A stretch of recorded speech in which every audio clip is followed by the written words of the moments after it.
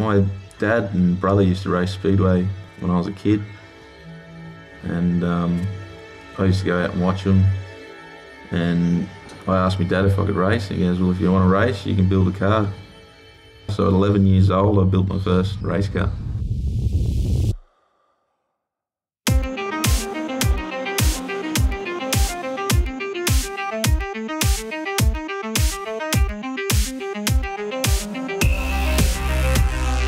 Every time I get in the car, I want to win. But so does everyone else on the track, so you know they're going to drive as hard as you're going to drive. When you sit in the car, all you're really thinking about is going fast, and you forget about everything else. I don't know, I love it. It gives me just a rush.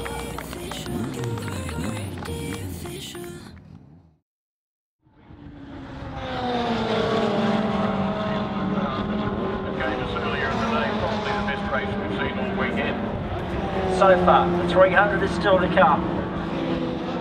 Me last time, got there and then he goes, isn't it full yet, isn't it full yet? Didn't put enough fuel in the rig.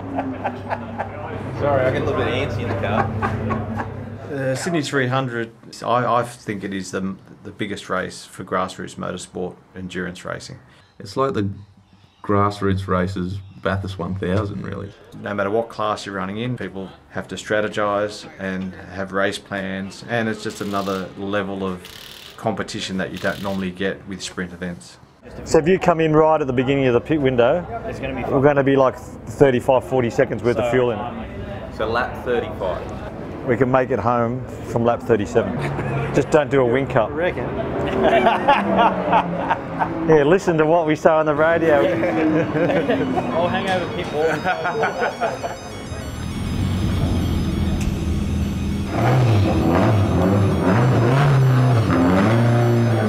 Once he stops, you'll know your rolls, tether, and extinguisher.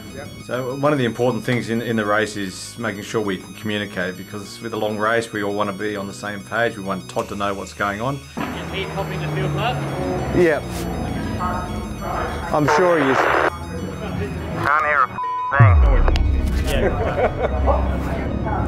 thing. Sorry, what's that, mate?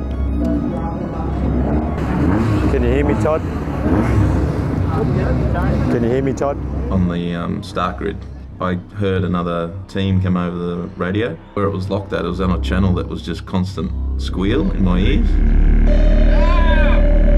What are you doing? So we thought, oh, not again. We've had him in the past, and we thought, not another radio drama. So we're trying to frantically see if we can sort out what's going on with the radio, because we know how critical that is. We just have to assume that he can hear us, and I've just got to keep broadcasting. Set for a start, the Sydney 300 of 2021. Greenland Racing. Great start from Todd Herring, who blasts up the inside to take the lead. But Tran wants to race early, wants to go hard. Benny Tran up on the inside. Benny come flying up on the inside, and I went, holy, and he gave me a little tap. And I went, righto, sprint race it is. It's on, let's go. Benny Tran, new race leader. It only took 2 corners for the first bit of action. It's on for young and old here. Todd believes his best chance is to put Benny under pressure and try and make him run as hard as he can at the beginning of the race. They were door to door, and they were both going at it. The plan for the race was Class A cars have to do 2 5-minute stops. The Class B cars have to do a 5-minute and a 2.5. So already we're 2.5 minutes behind. We know that we've got to make up about 2 seconds a lap to catch up to any cars. If we get a safety car, we know we have to come in. 2 by 5-minute pit stops, safety car deployed. Now, if the boys have read their regulations, they know that at the end of lap 9, the one that we're on now, they can come into the pit lane. We know we can't come in on that lap, but can we come in on the next lap and take advantage of it and have all or most of our pit stop done under the safety car conditions? Because when the first car goes across the finish line, that's when the pit window opens. And then I'm doing the maths and I went, oh, what if I got it wrong? So I'm moving over to the pit lane, and Benny's come with me. And I thought, if he dives, I'm going across the grass. And obviously he was going, well, if Todd doesn't go, I'm not going. But if I dived in, and then the next car didn't go over the start-finish line, we would have went in before pit window opened. It's very important to get it right, but then you get it wrong, it finishes your race. So he stayed out, I stayed out, let's go. Didn't get a chance to take advantage of the first safety car, and so we knew that as soon as there was a safety car called, we were at the point where we just had to come in. 1.7 second lead, mate, 1.7. Any sign of a safety car, come to the pits.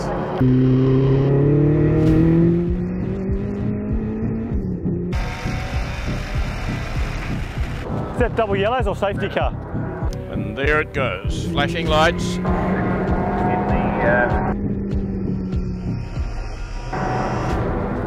Safety car. Pit lane's a hub of activity, Will. Both Herring and Tran in, but the leaders taking advantage of this safety car.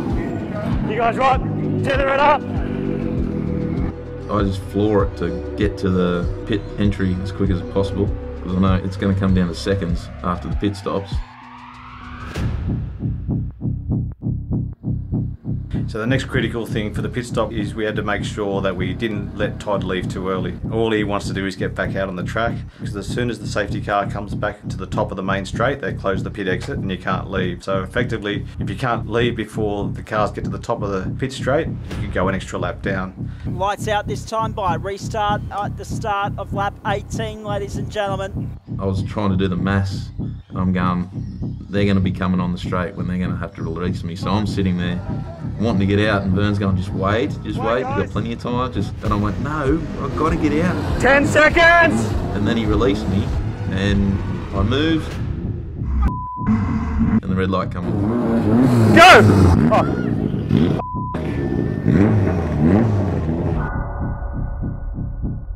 Herring stuck at pit exit as we wait for the field to make their way by. And I'm just thinking, oh, it's like, I'm done. Like, there's no way I can win this now.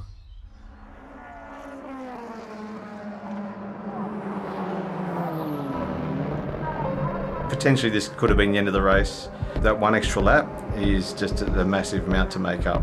So when I didn't know where I was, I knew I'd be like laps down.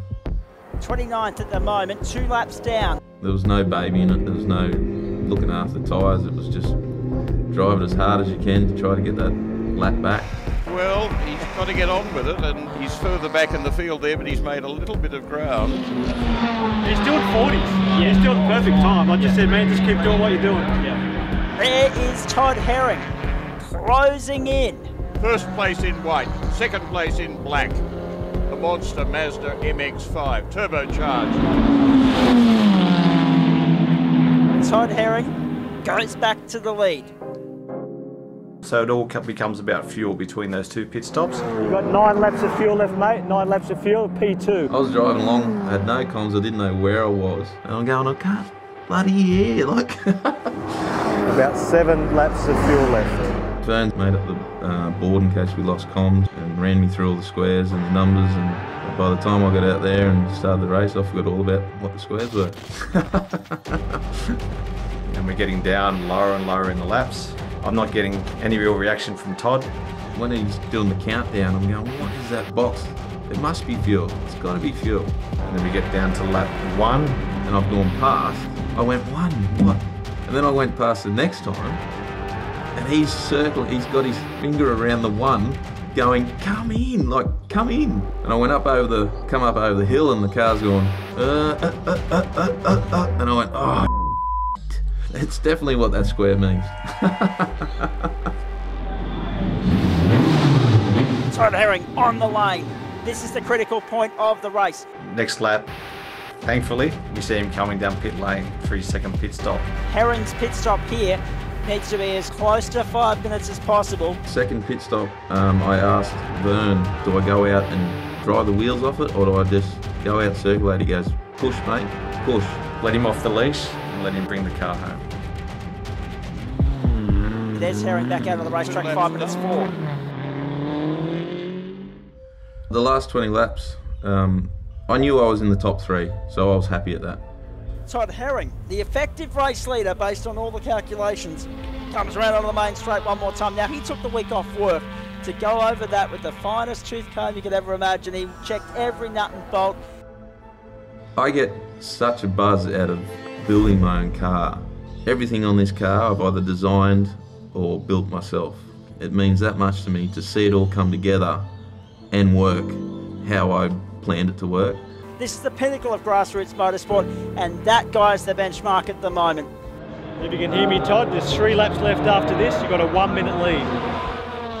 Vern's hanging out over the wall going, slow down, and that's when I went, I've got this. He won't tell me to slow down if I'm not winning it. This has just been a superb drive from Todd Herring, and there's not anything anyone in this paddock has been able to do to stop him tonight.